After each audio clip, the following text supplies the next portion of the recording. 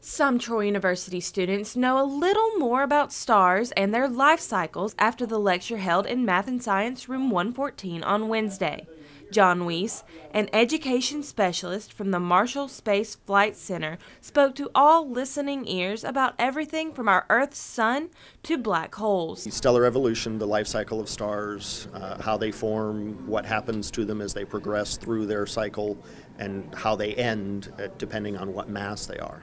Weiss says the pictures he uses in his presentation are always a showstopper, but he has a very specific hope of what his audience will take away from the lecture. An understanding at least of the basics, because a society that has a better understanding of science has a better chance of making good decisions based on that science. Students attended the lecture for reasons ranging from just for fun to receiving class credit.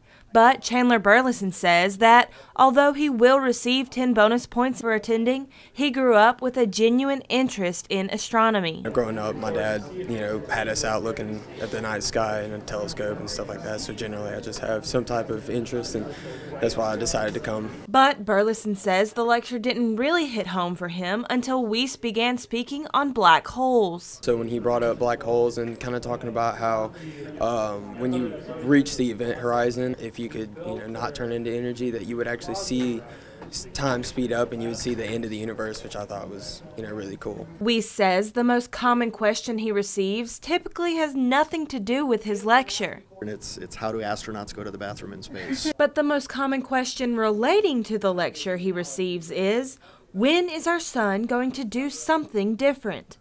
Anna Kate Patterson, Troy, TrojanVision News.